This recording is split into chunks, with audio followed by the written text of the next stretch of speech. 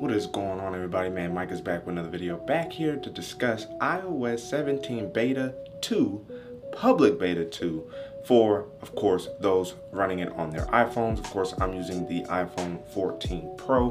I've been loving my experience. I've been thoroughly surprised at how enjoyable it has been to be in the iOS ecosystem. No shade at all to my Android ecosystem, such as when I was developing with Google, and then the full dive I was fully immersed in the Samsung ecosystem.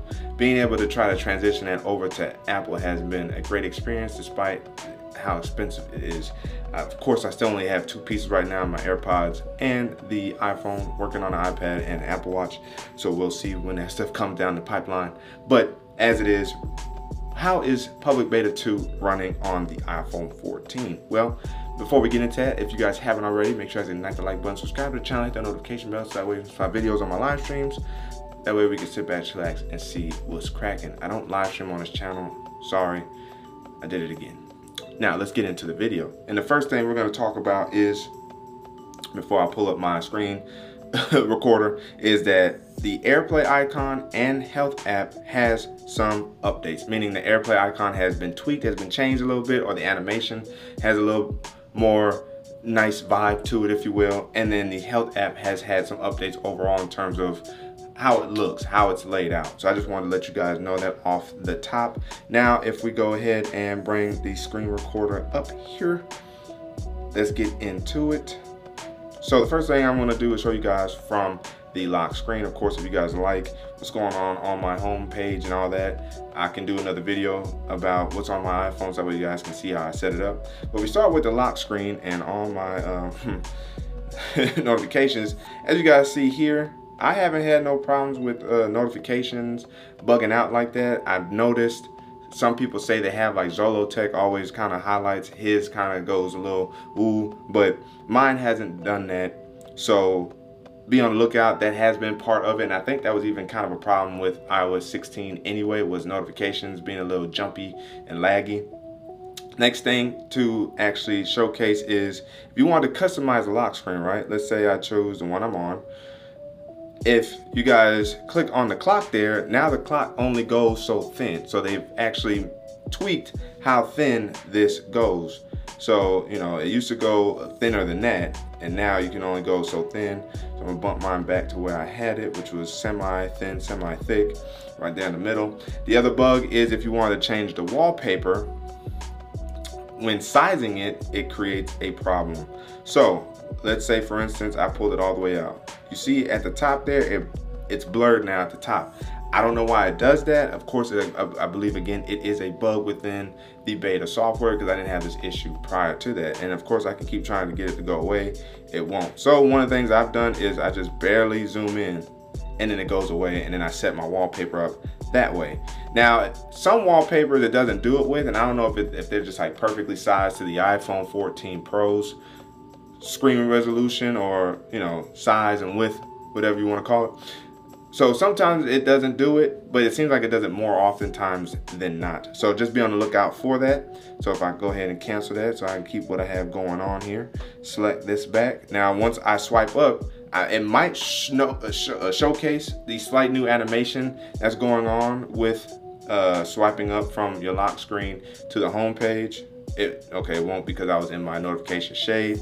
Let's see what happens if, no, I think it's gonna cut my screensaver off, so I'm not gonna do it. But there is a slight new animation style when powering on the screen and swiping into your home screen. It kind of splashes a little different now. Now, if you will, let's go into messages. Something else that has changed, and just for the sake of it, let's go into my Sonic here. My little Sonic giving me discounts and whatnot. Upon looking at the layout here, we now know that we have a plus icon instead of a row of different features we can use within the message app. Well, two things I've noticed. Three things. Now they've changed the layout, of course. Now this was, of course, changed back in beta 1, and I believe this is what it's gonna look like going forward anyway. But of course, Apple makes slight tweaks or changes their mind with certain things. And we've already noticed that between Public Beta 1 and Public Beta 2. So this is the layout. Largely hasn't really changed. but the icons have changed with beta 2, meaning that the icons are more rounded now, and the photos used to show the actual last photo you had going on in your Photos app. Now it just shows the Photos icon, which I actually prefer. And then of course you can swipe up to see additional options such as check-in, another feature of iOS 17, where you can let somebody know when essentially you've left and or checked into your desired location. And then of course other things going on here, some things that don't even really work. One of the features I didn't know you could do with this until I tried is you can actually relocate certain options in here. So if you press and hold, you can just do that, and then I got boom. So now I got my stickers and my images up there, so I don't have to do a lot of swiping, and I might even drop my cache down. But the point is, you can do that now. So great to see Apple giving a little bit of customization within the Messages app, make things a lot easier to reach with one hand. Now, of course, I wish it was on the right side, since I believe majority of users are right-handed with their phones, but I digress. The other thing with the beta nonetheless, is that sometimes the keyboard wouldn't show up when you try to type, or if you tried to come in here to go ahead and try to type, the keyboard wouldn't pop up. That is something I have noticed that has been addressed. I don't even think I've experienced my keyboard disappearing or not showing up when I'm trying to type. And there was another problem with like YouTube Studio, where when I would try to change the title of my video, it would disappear up to the top and wouldn't stay where I could try to change it on my phone. So I had to actually do a lot of YouTube Studio editing on my tablet, all because I couldn't see what I was doing. That has been addressed and fixed so far as well. I haven't had any issues there as well within iOS 17 public beta 2. Now, another option that Apple has added with the public beta 2 is with AirDrop. Primarily around the whole name drop thing and or that close proximity NFC data transfer. They've added the ability to essentially disable that if you wanted to. So upon finding your AirDrop in the settings, which of course I'm still trying to get good at this, guys, so just give me a second. I believe it's in general. So once I come up here to general AirDrop, now of course so start sharing by bringing devices together. You can turn that off so that way you don't get the animation and you just have the general AirDrop abilities. Now, to me, I don't know why you would turn it off, because I don't know how often you're near two phones all the exact time to end up triggering that, unless maybe you're doing a video like this, but you're doing like a top down, you have two phones next to each other and they just inadvertently trigger each other. I don't see why people would turn it off, but maybe it's been annoying for some individuals. I don't know. I'm sure it'll get tweaked and improved through the betas leading on to the stable official release of iOS 17, but that is another change that they've done there. And if we want to know some of the things that they squashed and changed, if we go into the feedback app, we go into recent activity. Oh, it's gone. Okay, I think it's all iOS and iPadOS 17 Beta 4, which is the Beta 4 for the developers, but it's Beta 2 for the public. Here are some known issues. Device with a large number of installed apps will display an Apple logo with progress bar for an extended period while the file system format is updated. This is a one-time migration when upgrading to iOS 17 Beta for the first time, and MP3 files with malformed ID3 tags will fail to play. 3D objects, known issues. Freeform, there's a bug that's known there. And then in terms of things that have been added or essentially updated or upgraded with new features, you got spatial.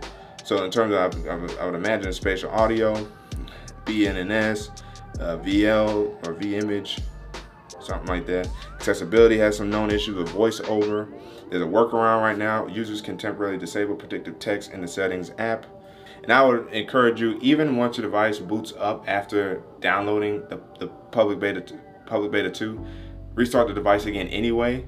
Once you log in, let it kind of set up real quick, give it a few minutes, restart it again. That way it kind of clears out anything from that perspective. Now, these AirPod features I am not able to use because I basically can't get the beta software for the AirPods because I don't have a Mac to use the beta tool in order to essentially push or be able to toggle on my developer mode to then be able to have access to turn on beta software for the AirPods. I don't have a Mac to do it, so I can't do that right now. And there might be a workaround out there, but I don't feel like doing it because I don't have a laptop either. I operate everything off of a tablet, which is why I really would like the iPad Pro, because I think there's some things such as video editing that really benefits me. By all means, if you're running the beta software, jump into your feedback app and go into your all or recent activity, and you will find the release notes there.